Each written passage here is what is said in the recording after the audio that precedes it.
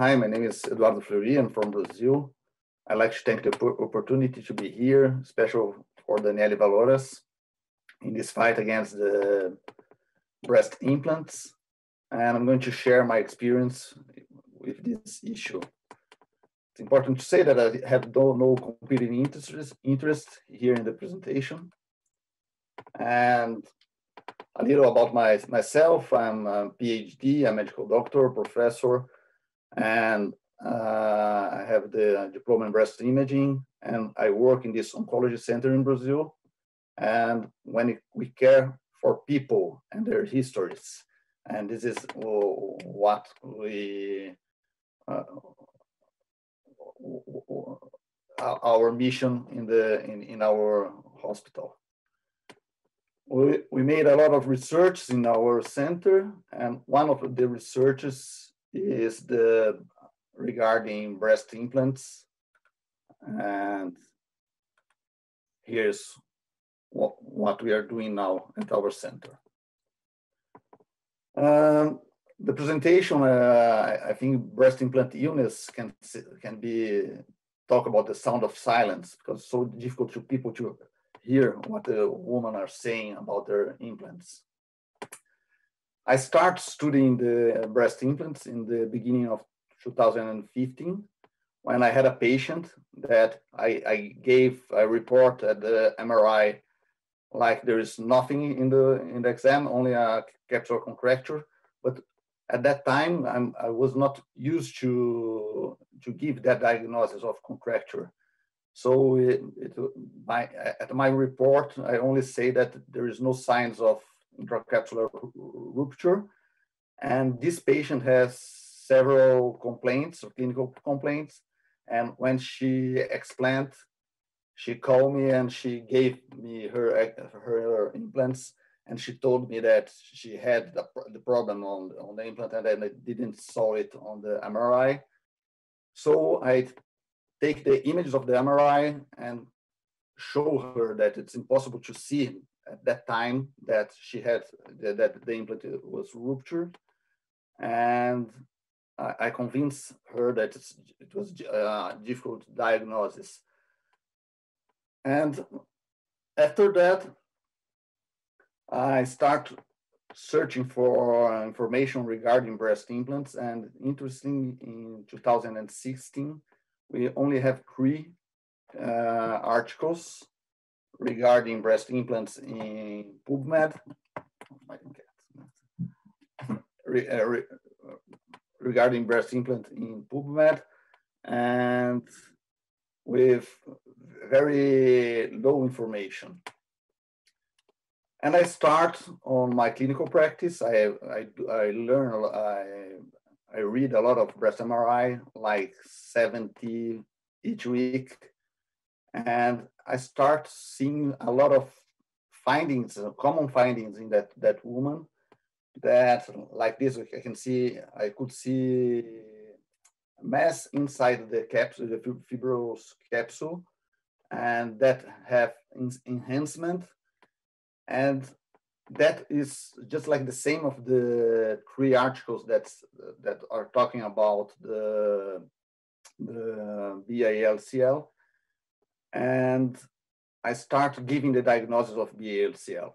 But interesting, because these patients went through surgery and at the final result, they have nothing, only capsular contracture. And they didn't give the diagnosis of what they had. Here's the first I gave the name of SIGBIC, silicone induced granuloma breast implant capsule of the disease that I described. And here's the first diagnosis that I have comproved. So this patient had a mass inside the fibrous capsule. At the ultrasound, you can see it's a hard mass. And at the biopsy, I can see here's the specimen where we can see the capsule, the mass. It's a real mass. But I was so disappointing because the diagnosis of this patient was capsular contracture, and her implants are intact at macroscopy. Then I asked for the pathologist to review the specimen and search for free silicone. And she started searching for silicone, and she give me back and told me that there are a lot of silicone despite the integrity of the breast implants. So then I saw here, despite the integrity of the implant, there is silicone bleeding, and this bleeding is causing problem in this woman. And I had the first case of BALCL at the same time, and they are so just like we have the same findings. And I published this on 2017, on March 2017. So I have these cases on 2016, and I start showing my results at the medical meetings here in Brazil. And I start research regarding breast implants in my service. I made a study protocol. I start searching for breast implants. That patient that went through magnetic resonance scan, if they have the findings of SIGBIC, we made then an ultrasound, biopsy, and surgery. Ultrasound in these cases are very interesting because I have the contact to the patient, and I can find if the findings of the MRI I can find on the ultrasound, and I keep in contact with the patient. And so here they show me and they told me the compliance regarding the breast implants that most often nobody cares about the compliance. These patients most often are taken as psychological problems and not a true disease. Then we described the silicone-induced granuloma breast implant capsule. This is the SIGBIC. We created a breast MRI criteria for the diagnosis, and we observed the clinical complaints of these patients. Here we can see this is a normal MRI. The findings that I will describe are original. And here we can see the masses with late contrast enhancement in these two in the implants. Here is the mass. And they have enhancement. So it's a true mass. It's not a fake mass because they have vascularity. And most of these findings are considered as seroma or collection, because especially in the United States, they don't use contrast media in these patients. And here is the impress of the mass in the implants. So it's a real finding at the breast MRI, and it's not that difficult to make this diagnosis. When we see these patients in the surgery, here is the silicone, the SIGBIC in the capsule. Here's the capsule, here's the mass. And at histology, despite the integrity of the implant, we can see two types of silicone. We can see extracellular silicone. Here's a giant cell with the silicone.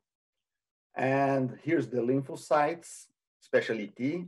Here's the fibroblasts making the fibrosis. That's the capsular contracture. And we can see an intracellular silicone. It's a fulmi histiocyte. And this fulmi histiocyte, it's going to make if the disease is going to be severe or not severe. If we have a lot of these fulmi histiocytes, we are going probably could have an immune response, a severe immune response with collection and a lot of lymphocyte T, and this clinical findings is going to be a hardness of the breast with a big seroma, and the complaints are more severe than the extracellular silicone. So here is what we say, there's the bleeding in contact with the capsule. Here is the inflammatory response and the SIGBIC. And in our experience, we can say this is the most cases. If it's not severe, we have polyclonal cells at the histology. You're going to have less aggressive disease, and these patients not going to have any diagnosis. The diagnosis of this patient is going to be only capsular contracture. But if they had monoclonal CD30 positive, this patient is going to be more severe, and she's going to have the diagnosis of ACL.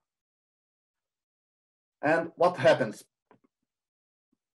With the bleeding, we have the capsule that it's a barrier of our body, but this bleeded silicone can go to the lymph node and then can go to the body of the woman. So you have a systemic dissemination of this silicone, and we can have diseases like colitis, arthritis, and rash, skin rash, and brain fog, dry eye. So my patients always, most often, refer these types of complaints.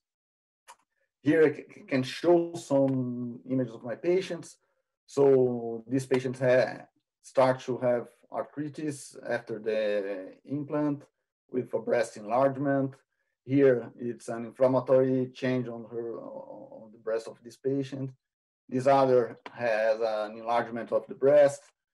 This patient has a skin involvement of her breast. This has inflammatory with secretion. This is contact with the inside of the implant. And this has an eczema on her skin. And all of these complications starts after the implant surgery. Here are some original findings. So I can see at breast ultrasound these findings. It's interesting because the implants, they change the echogenicity of the inside of the implants. So with these changes in the implant, we can see there is a chemical reaction inside them. So this is original too, nobody reports this. And it's so easy to make the diagnosis, but we need to know this disease. And here's the granuloma. The granuloma, it's so difficult to see if you don't have expertise, but it's so easy to learn how to make it. And here's sorry. Dr. Fleury,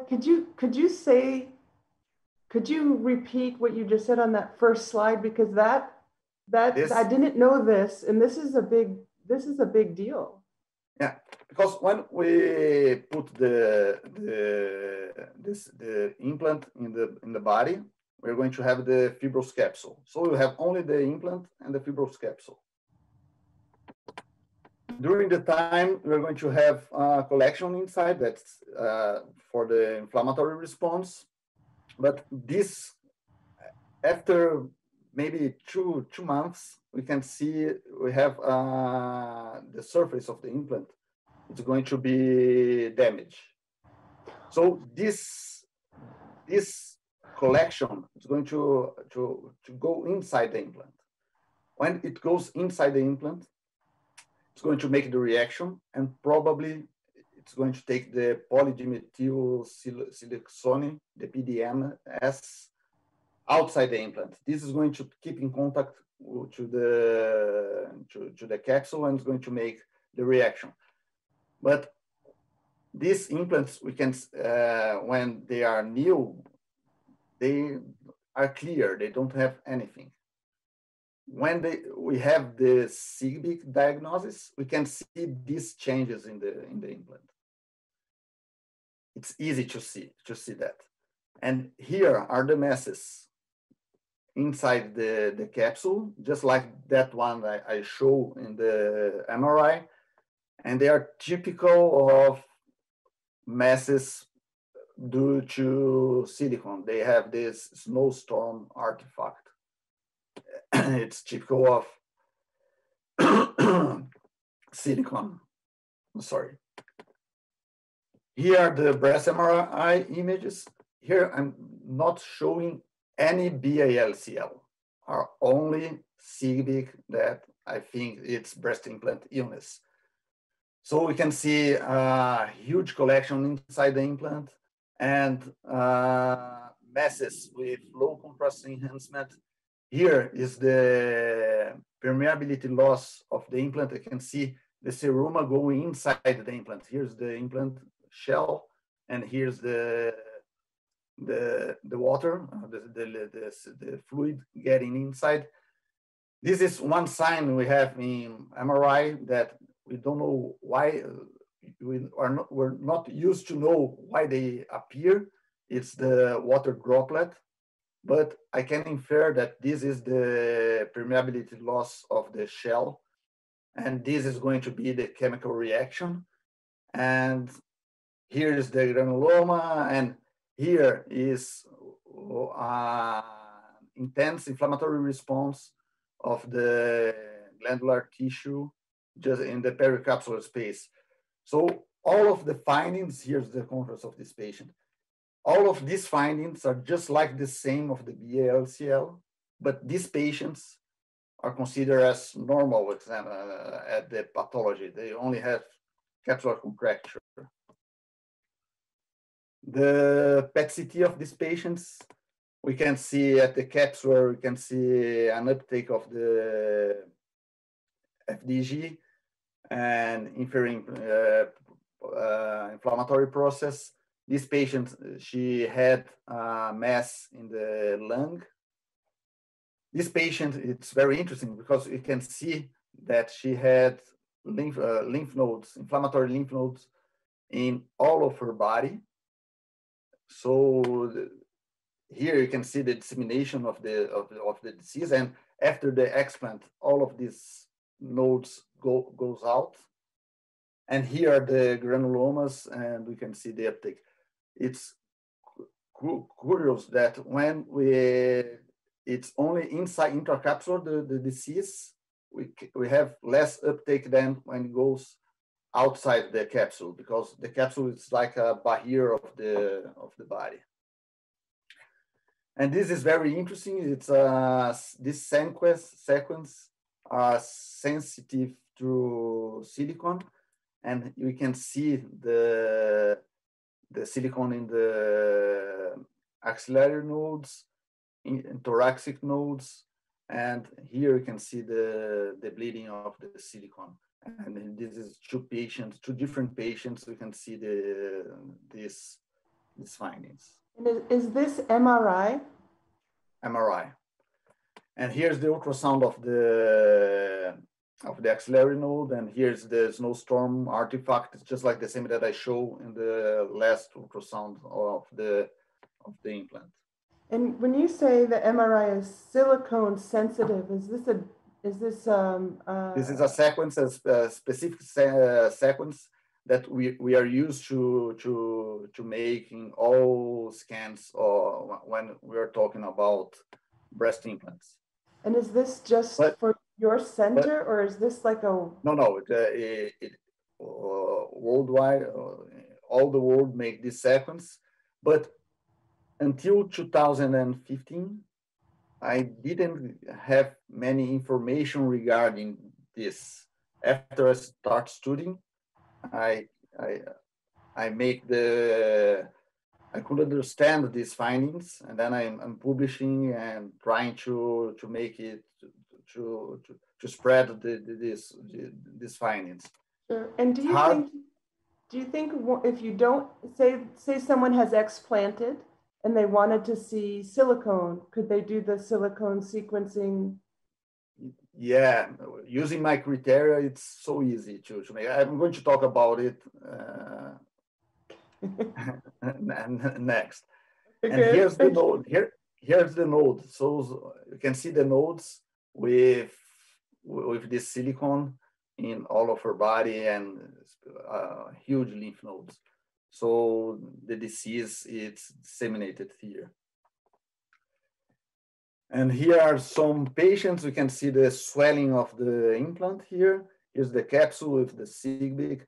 And here's some people say that this is the biofilm, but in my opinion and in my experience, the biofilm is just the swelling of the silicone from inside to the intracapsular environment. Here's the silicone. Despite all of these implants don't have rupture, but we can see some damage at the shell of the implant at the same place that we have the SIGBIC. And here's the implant adhered to the capsule. And here we can see these findings. It's just like the biofilm, and we can see these same findings and of the BILCL manuscripts. So the microscopy here, you can see, despite the integrity of the implant, you can see the extracellular silicone. Here's the patients that have more indolent disease, and they are going to course like fibrous capsule contracture. And here's the patient with more aggressive disease. They're just like the same of the BILCL. They have a lot of lymphocytes here, but here in Brazil, most of these patients, they went to anti-inflammatory therapy, to antibiotics. And so when she goes to the diagnosis, probably the inflammatory process is less. So we can see CD30 positive here, but they are not that positive to be a BILCL. So these patients have the same findings of the BILCL, but despite they don't have CD30 positive and the atypia of the lymphocytes, they have the diagnosis that they don't have nothing. So these are the invisible women, because they have the compliance, they have the disease, they go through the surgery, but at the end, they told that it's a psychological findings, and as the CD30 is negative, and she had typical lymphocytes, she doesn't have nothing. So they are invisible for us. I start sharing my results. Here are some meetings that in 2017, all of the societies here, they start to be interested in my results. But the next year, I was not invited to nothing. And they told me that I was making fake news, and it's interesting because most of these meetings, they are sponsored by the Silicone companies. So in 2018, I had to make a decision. I have two ways to go. One was the easier way, to abandon the research. I have 4 legal processes related to the implants, and I was boycotted by the academy as fake news. Or I have to choose a lonely way, and I start adding in my reports the SIGBIC presence. I start my battle is making the research and putting in the literature what I was finding, and start an evidence-based medicine. Because when I discuss with someone that's going to talk about BILCL, they are going to start to say, oh, we don't know why it appears, or probably maybe have bleeding, but the bleeding it's not that huge, and it's not going to cause anything in the patients. And I went to the same conference with a lot of images and a lot of data, and it was not comfortable during the discussion. So, and after that, nobody calls me to share my experience. But at that time, at the media, at social media, I could meet some patients and some people that have the complaints regarding the breast implants. And I entered in this group, and it's very nice. I meet Daniele and Maria Dimitro, and it's very nice because I could see that many patients in the world have the same complaints of my patients. And I start trying to link the breast implant illness with the SIGBIC. And we are going to, these are the voices of silence, because these patients, they are in the social media, then they're talking about their complaints, and nobody cares about their complaints.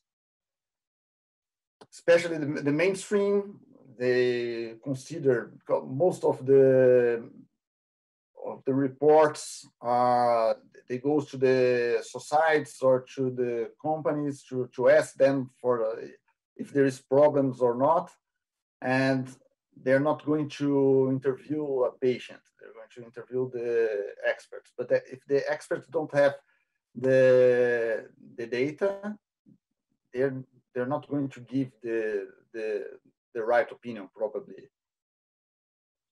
And so these groups and my research and all of these things were considered as fake news at that time.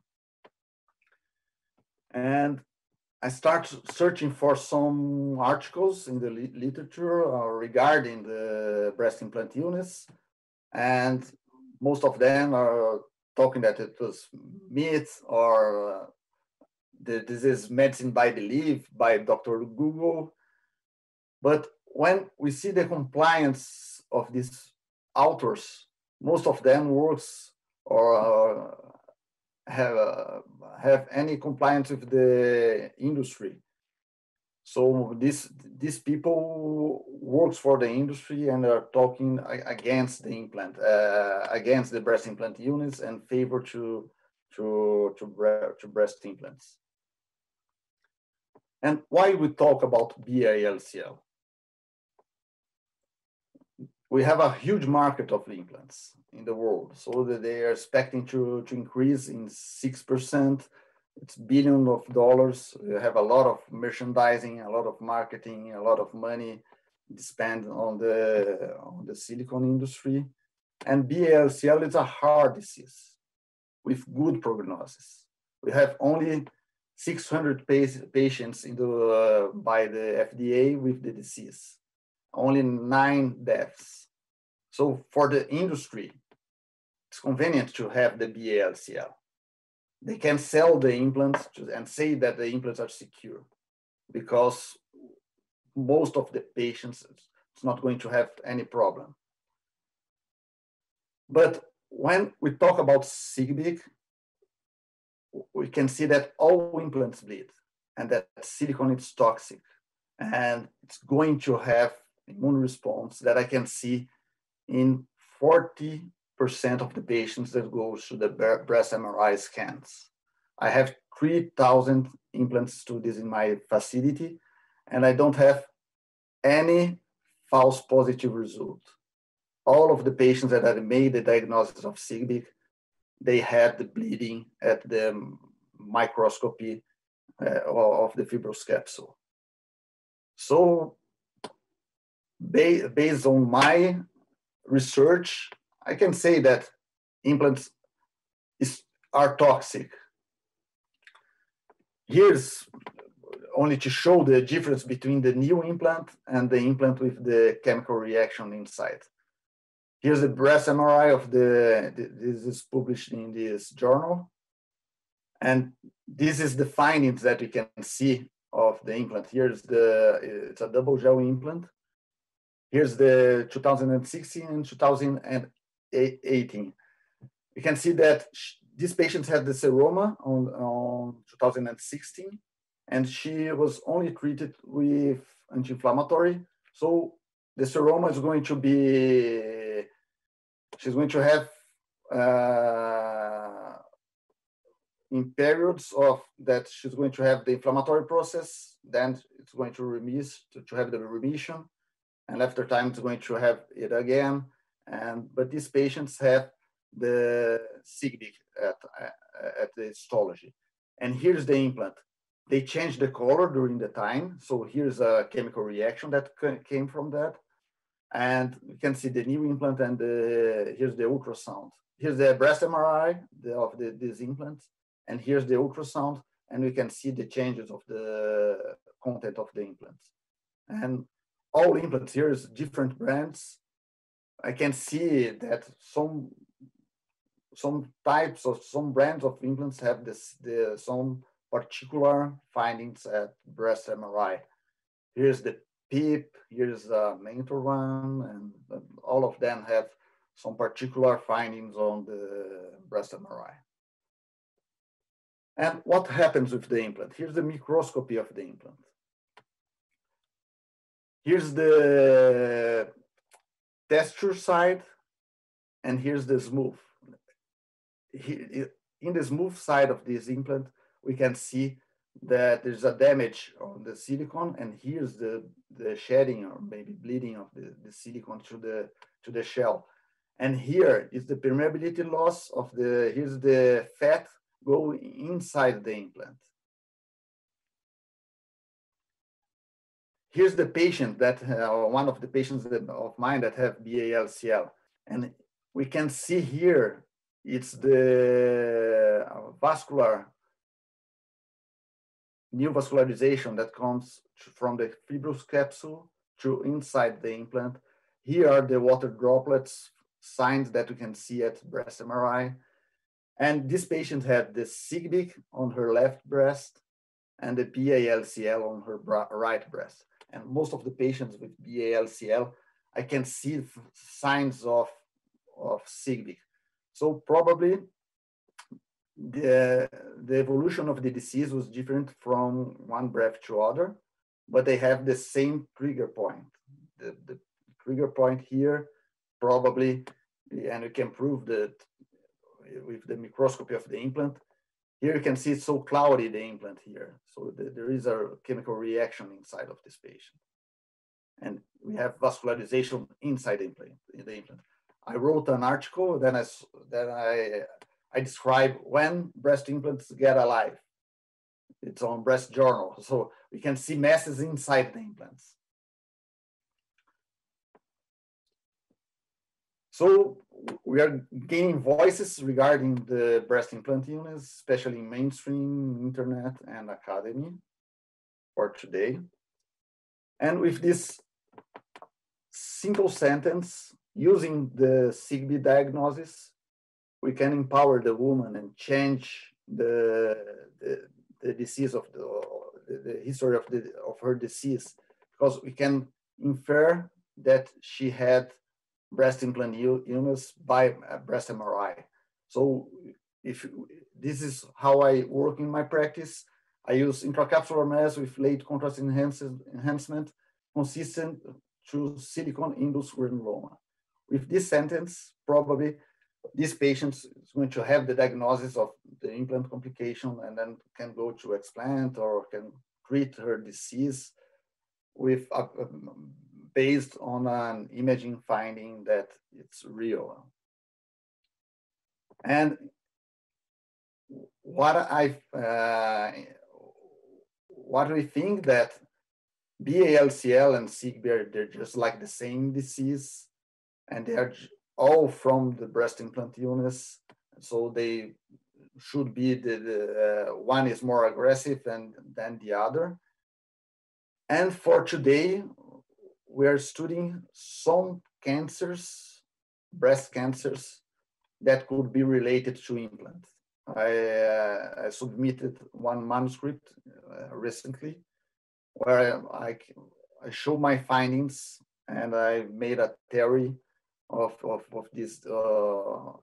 this, but it's not going to be, we are researching this, it's not for today.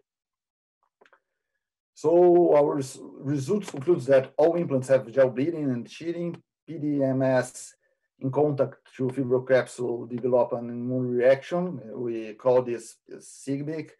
And PDMS can migrate to the whole body. And here probably we're going to have the Asia syndrome. silicone implants are toxic and breast implant illness are real. I can show you my patients. How I contribute to the cause? I have more than 13 articles published in the literature. All of these findings and all of the all that I say here, it's published in the medical literature. And I created a blog where I can talk to the patients. And because when I start using this sentence in my report, most of the patients call me, their doctor say, oh, he's crazy, there's nothing, it's fake news. And I need to spend my time. It's not, I like to do this, but I had a lot of calls and it was easier to make the blog and tell them to go to the blog, to read the information and then call me back. So it was much easier for us. And here's interesting, because when you see the implant, the surface, they are intact. They don't have any problem. When you go to the microscopy, especially when we have the collection inside, we can see the damage. And this is in the smooth part of the implant, not at the texture. So it doesn't matter if you have a smooth or texture, you're going to have the problem in all of the implants. And here's the blog. And thank you. That's it.